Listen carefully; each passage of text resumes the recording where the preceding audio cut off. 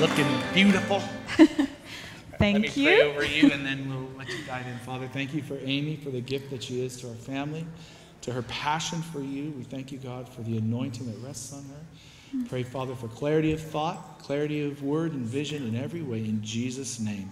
And we command technology to work with her. Amen. Amen. Thanks, Pastor Landon. Can we give it up for Pastor Landon? Isn't he amazing? I don't know about you, but have you ever been to a movie and you sit through all of the previews and then you forget what movie you're at? That's kind of how I feel. I'm like, oh yeah, I'm preaching. Yeah. So thanks for praying. Well, my first obstacle that I overcame today was that I'm wearing shoes. So I'm going to give you top 5 things not to say to a woman and that's pregnant, and Pastor Landon has introduced many of them to me. One of them being, do you miss your ankles? So they're back for a while. We'll see. I got my ankles back. I learned a new term from him, cankles. Apparently it's where your calf and your ankle just collide. So I'm learning a lot being pregnant, and so that's a couple of them. What was the other one? Oh yeah, this is a phrase not to use around a pregnant woman that I learned from Landon. Beep, beep, beep, beep.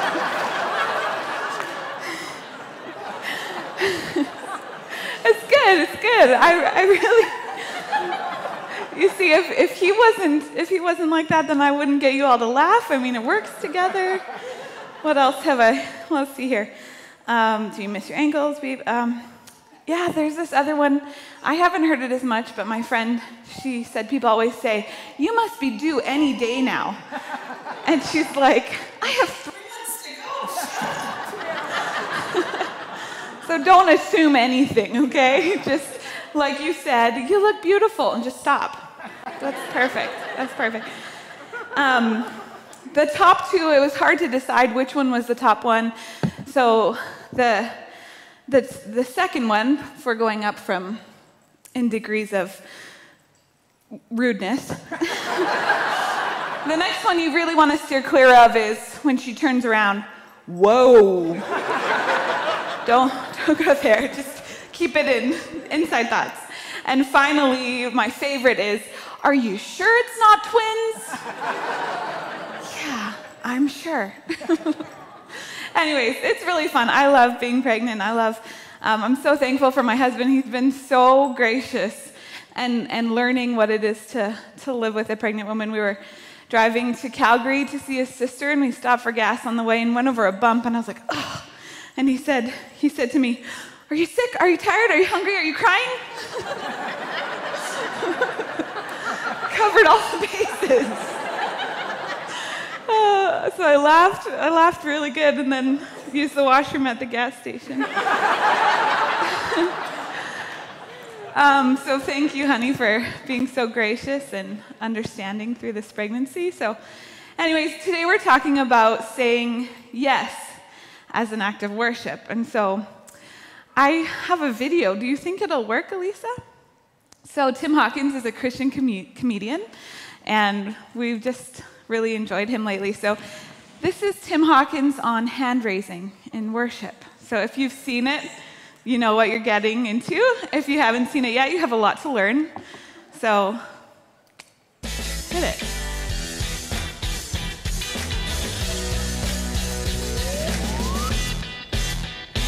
And I know that each church has its own worship style, which is cool. Some people are more expressive in worship, some people more subtle, and it's all good. I go to a church that's pretty expressive in worship. It's a hand-raising church. That's what it is, right? That's what, Anybody here go to a hand-raising church? Am I here? Sweet. Who here does not go to a hand-raising church? Takes a while to get that one. Some of you are trying, you're like, I can't. I want to, Tim. I need to get some momentum. Totally cool. But hey, if you're not used to going to a hand-raising church, you want to go and join us, feel free to join us, but don't feel like you got to join right in, okay? Start slow. We got a lot of different hand raises that we use. We actually have names for our hand raises. So I'm going to walk you through real quick, okay, what they are, just to let you know. Say you're at my church, music is rocking. Start slow, hands in the pockets, little elbow flap, you're fine. Very subtle. Get warmed up, get your heart rate up. When you're warmed up, start with the first one. Ready? Carry the TV. Carry the TV, that's our first one. Very subtle. Go to big screen, a little wider. Next one's my fish was this big. My fish was this big. If you're a liar, you go out there, that's fine, don't worry about it. Jesus loves you, grace. Next one's hold my baby, hold my baby. Got dueling light bulbs, that's our next one, dueling light bulbs. Got goalpost, everybody knows goalpost. Throwing a heartburn, a lot of people like to do heartburn. Double heartburn, right back to goalpost. What's my favorite? Mufasa. Mufasa, that's my favorite. The circle of life. Tim, can you go higher? Yes, you can. You can take one hand, go a bunch of different stuff. Pointer, hatchet, schoolroom. Release the doves, give the Lord a high five, press it out. A lot of women like to wash the window, wash the window.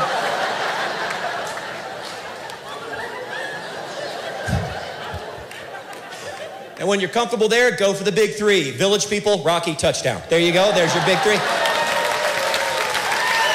You're set. So I thought I'd give you a little bit of worship training before we get started. Well, I just wanted to talk today about worship, and it's not all about raising your hands, but maybe God does want to take you higher, right up to the goalposts or whatever. But we're talking about today is yes as worship. So I don't know if do the slides work today or not. It's not a big deal. It'd be better to have the slide than my belly up there, so that's perfect. Yeah, I made a slide thing for the first time, PowerPoint or whatever it is. So yes as worship, that's what we're talking about today. And if we could change our mindset about worship so that every time we say yes to God, it's out of a heart of worship. It's an act of worship. And the yes today, we've been talking about yes for the last month, Pastor Lannon and Paul. And did Josh preach yet on yes? No. So, no, he hasn't. They've been saying some amazing things. I just loved last week listening to Paul about just take the pressure off, and just obeying God is the win. You don't have to have some kind of an outcome from it. But I want to take a little bit of a different look at yes today as being yes to a proposal. So Jesus he says in Hosea 2:16, he talks about, you no longer call me my master, but you call me my husband. And so the yes I want to talk about today is actually the proposal of God to you. And our yes can come out of a heart of worship, not out of a heart of duty, or I need to say yes to God because he's putting this thing on my heart. A yes out of abandoned love for what he's done for us. And we're going to look at a couple of stories from the Bible. So if you're going to say yes to a proposal, specifically for marriage, you have a committed, passionate love. So in our yes to Jesus, in this worship yes that we're answering him, it's because of a committed, passionate love. It's because we have absolute surrendered trust. If you're going to marry someone, you have to absolutely trust them with your life, to become one, to say, I surrender everything in my life to become one with you, and a future of dreams and hope. And so if we can look at this yes now as everything I have for everything you have. We get to marry the King of Kings. Our yes is not just yes, master. It's yes, my husband, anything for you. I love you. I lay down my life for you. And in order to do that, we have to first see that he laid down his life for us. If all we ever see is, how can I serve you? How can I serve you? How can I pray for that person or give this money? Or we're always focused on what are we saying yes to instead of who are we saying yes to? And that if he asks anything of us, it's not because he needs something. It's because he has something better for us. If we're giving him something, it's not like, oh, thanks, I needed that. It's like, now I can give you what I have for you. So we had to say yes to his proposal, saying yes to a love that sets you free. He's not coming to put restrictions on you. He's not coming to, if he's asking you to give up something, it's because he has something better for you. A love that empowers you. It protects and it provides. He's not asking you to put yourself out on a limb to be dangerous. It's because he has some dream for you. And so in our saying yes, it's that love, it's that, what do you have for me next? So if we can engage with that in this next season of saying yes to God, not yes, Master, but yes, what do you have for me? I'll give you anything, everything I have is yours anyways. And we see that really beautifully in this picture in Luke 7. So if you want to turn there with me, I had it up on the screen, but it's like so many words. So you can just listen. I was reading this the other day. Maybe I need to have Kleenex. Just be ready with Kleenex because it's so beautiful. First of all, before I read it, there are, in each of the Gospels, there's a story of a woman who anoints Jesus and washes his feet and with her hair and everything, and anoints him with an alabaster jar. But from my research, I understand that there's two places. There's one that's 6 days before Passover at Simon the leper's house in Bethany. And that is a different scenario where Mary, Lazarus, there's, Mary and Martha, it's back in that place. And Mary, the one who sat at Jesus' feet, is the one who anoints him. And Martha is serving the food. And that's one scenario. Another scenario is at the home of Simon the Pharisee. You see, Jesus actually tried to reach the Pharisees. He had dinner with them. He wasn't totally separate from them. He was always trying to reach, like we think of Nicodemus, who came to Jesus, who was a Pharisee. So Simon is sort of like the Nicodemus Pharisee who's trying to figure Jesus out. He's in this posse of religious Pharisees who is trying to think, who is he really? Is he a prophet? Is he the Messiah? Like, I'm interested in what's going on with this guy, but I gotta be careful not to say anything to disrupt my friends. But you can come, and so not as an honored guest, but Simon the Pharisee invites Jesus more so we'll just kind of test him and his friends. So that's where we find ourselves in Luke 7, starting in verse 36. One of the Pharisees asked Jesus to have dinner with him. So Jesus went to his home and sat down to eat. When a certain immoral woman from that city heard he was eating there, she brought a beautiful alabaster jar filled with expensive perfume. Then she knelt behind him at his feet, weeping. Her tears fell on his feet, and she wiped them off with her hair. And she kept kissing his feet and putting perfume on them. And when the Pharisee who had invited him in saw this, he said to himself, if this man were a prophet, he would know what kind of a woman is touching him. She's a sinner. Then Jesus answered his thoughts. Simon, he said to the Pharisee, I have something to say to you. Go ahead, teacher, Simon replied. Then Jesus told him a story. A man loaned money to two people, 500 pieces of silver to one and 50 pieces to the other, but neither of them could repay him. So he kindly forgave them both, canceling their debts. Who do you suppose loved him more after that? Simon answered, I suppose it was the one whom he canceled the larger debt. That's right, Jesus said. Then he turned to the woman and said to Simon,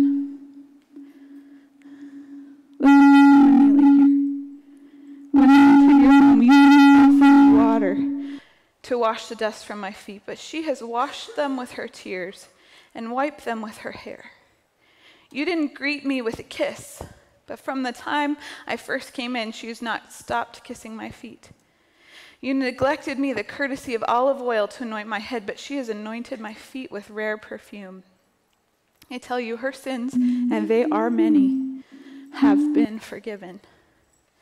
So she has shown me much love. But a person who is forgiven little shows only little love. Then Jesus said to the woman, your sins are forgiven. The men at the table said among themselves, who is this man that he goes around forgiving sins? And Jesus said to the woman, go, your faith has saved you. Go in peace.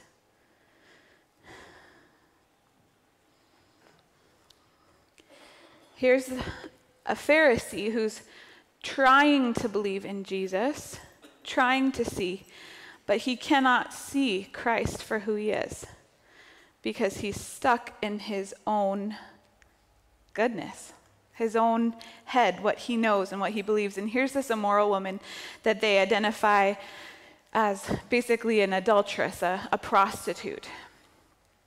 Here's this religious man who doesn't even offer Jesus the courtesy of water to wash his feet. They basically treated him like a slave. They didn't even honor him enough to let him wash his feet. And here the woman, she hears that Jesus is in the house, and she comes and she weeps because she knows he's the one to save her. She knows he's holy. She knows he's the one who will forgive her. There's something in this woman that knows who Jesus is. And there's something in this Pharisee that cannot see it because he's not acting or behaving the way he thinks he should.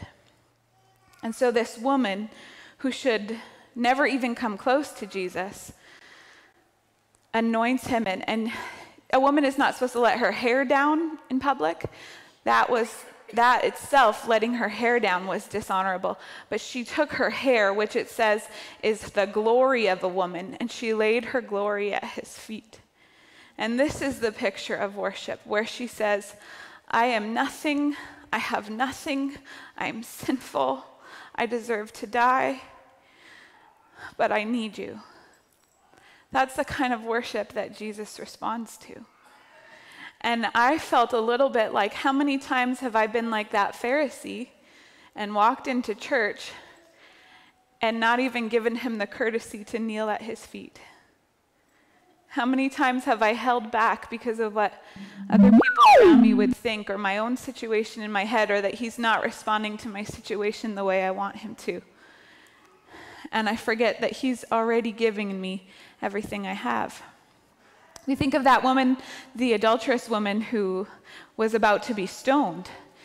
And Jesus says to all of the people around, all of the Pharisees and the religious men who are ready to stone her, and he says to them, which of you without any sin casts the first stone?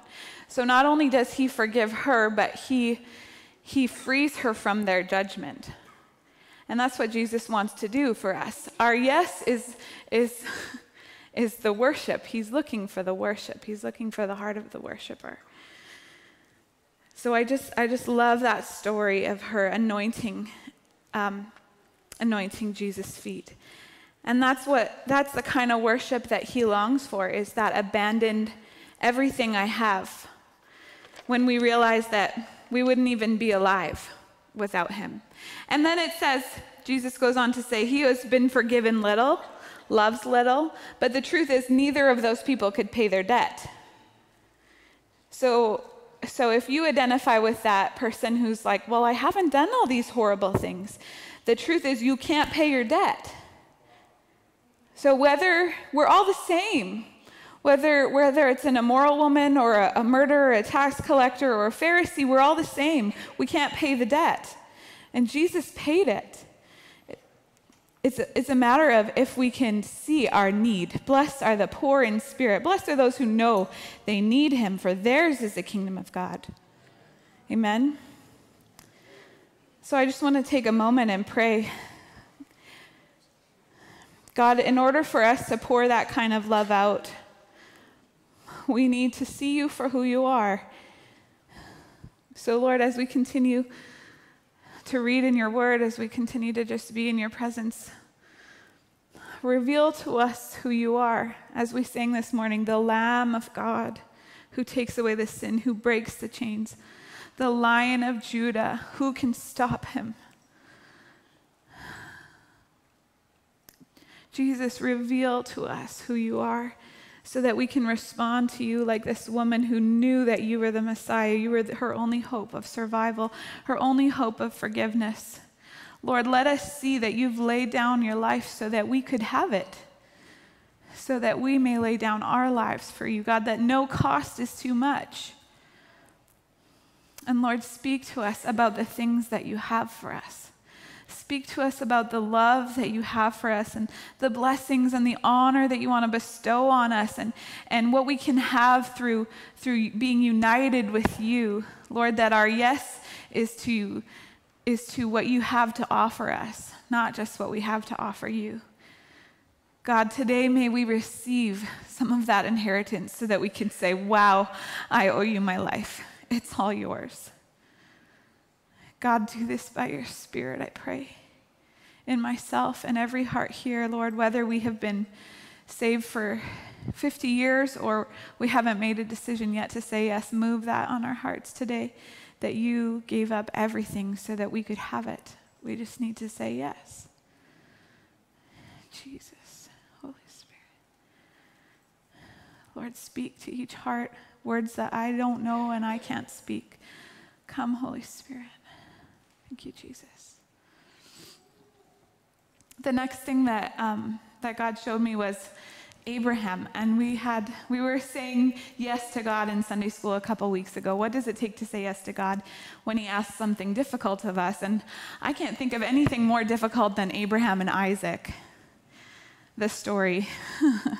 And it was just killing me. I was sitting here with Bennett this morning on my lap. He's not even my son, he's my nephew. And I'm thinking about how much I love him, the way he talks and his skin and his eyes, and I love who he is. And I thought of how Abraham loved Isaac, finally the son he'd been waiting for, the promise from God. And then God one day says, go up and offer him as a sacrifice of worship to me. What? That doesn't make any sense.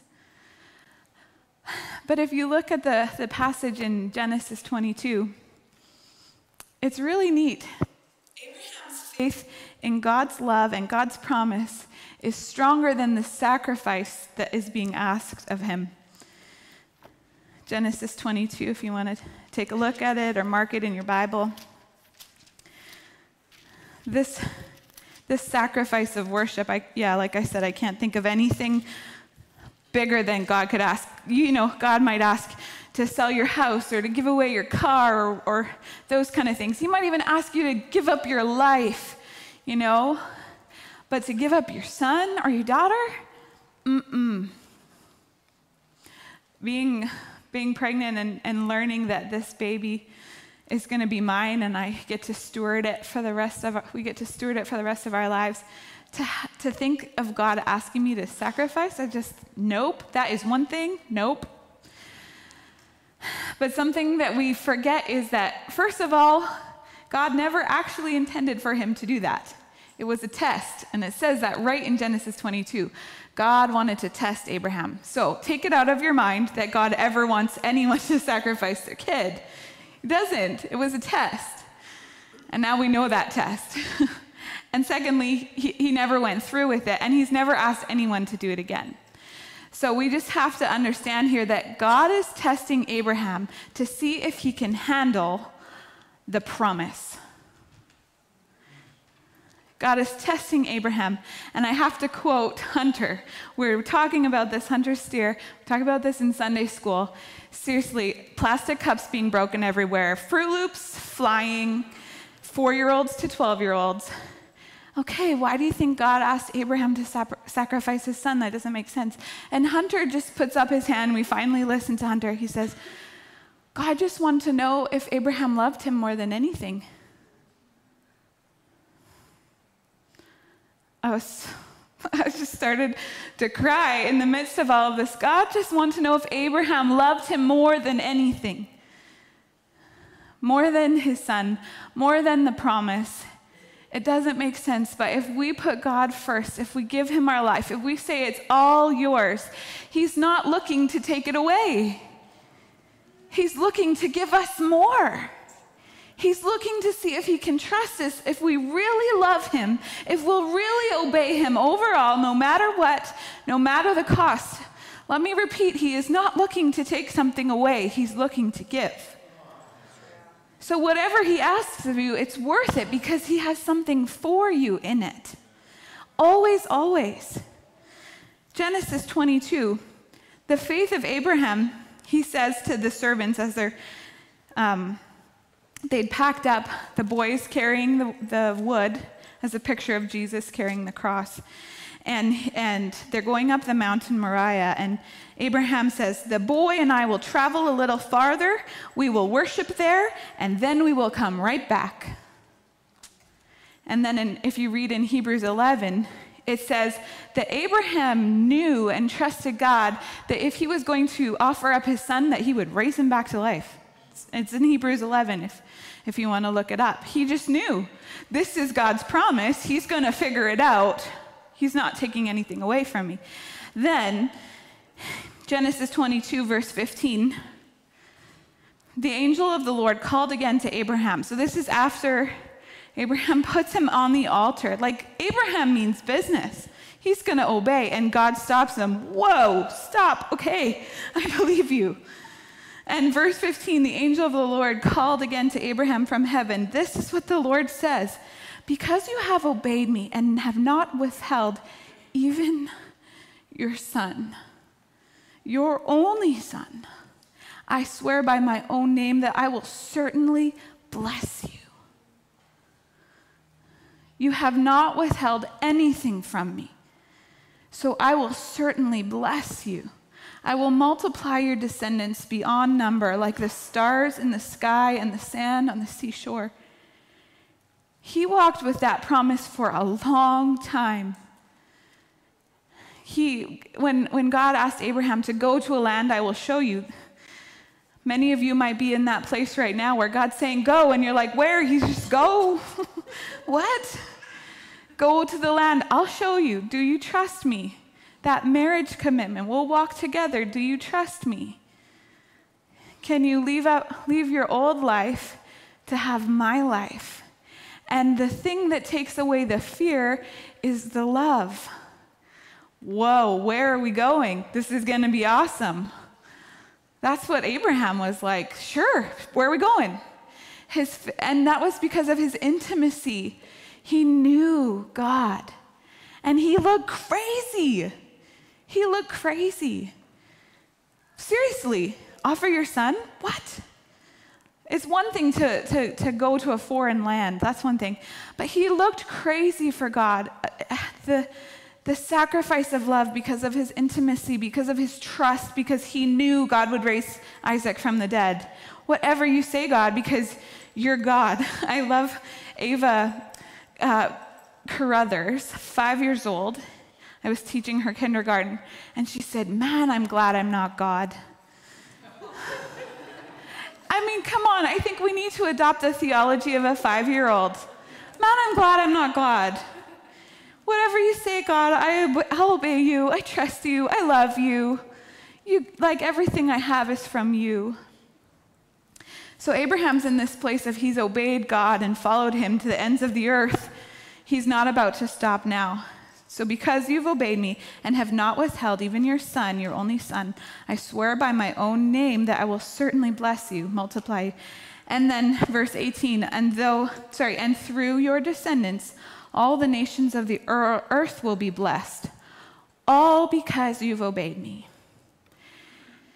If we're willing to obey, if we're willing to say yes, because we love him, because we trust him, because we know that he has blessing in it for us, it's no longer like there's no longer a decision. Abraham didn't wait. He went the next morning. Like there's no longer a decision when he asks us. And today we get to decide, am I going to say yes no matter what? Am I going to trust? And it's sort of like a marriage ceremony. We are invited today to move from the master relationship with God, the servant relationship with God, to the union of yes, of no matter what, God, you have all that I am, because I have nothing without you. Just as I finish up, I want to invite up Katie, and I don't know who's playing for you, but we're just going to sing the song, You Are Worthy of It All. And we were singing this with the kids. The words are, for from you are all things, and to you are all things. There's nothing I have that doesn't already belong to him. I live in a beautiful house with my husband. So much of what I have is from him, because I said yes, because I love him and I trust him. For him to ask me something, I mean, everything I have is his already, right? So for me to hold something back from him doesn't make any sense at all. Everything he has is for me. And that's what our relationship with God is. Everything he has is ours. So whatever we have, just right back to him, because he has so much more for us. And today, there might be something that you're holding on to that God says, if you let go of that, I can bless you. God wants to set some of us in here free today. He wants to set you free from fear of losing that thing you're holding on to, if you can give it to him and trust him with it.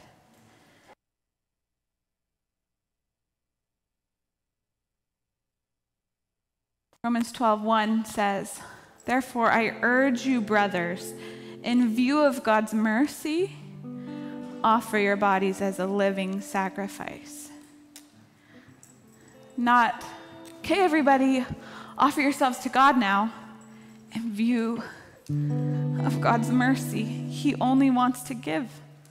He only wants to clothe you with righteousness. He only wants to make you new. He only wants to give you life. He only wants to bless you. In view of his mercy, because he died, you see, he said yes to the Father. It wasn't just the Father sending the Son. Jesus said yes for you. In view of God's mercy. The other scripture that was running through my head this morning was, whatever you do, do it all for the glory of God. And so our whole life this act of worship, this yes to God, this how can I show you how thankful I am? How can I love you today? It's not just what he asks of you, but acts of worship out of your own heart to him. Offerings. He's not asking me to give money. I want to give it. He's not asking me to go serve at the church. I want it, whatever it is. He's not asking me to do something, but it's in my heart. I want to show him how much I love him. This woman who offered the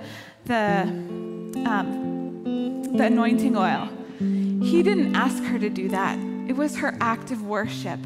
It was her saying, I believe in you. I want your healing. I want your freedom. I want your forgiveness. I want to be identified with you. That's what our worship is. And every day can be an act of worship. Everything we do. So I just want to invite you to reflect right now. What has God been putting on your heart already over this month, if you've been following with us? Something he's been putting on your heart to say yes to.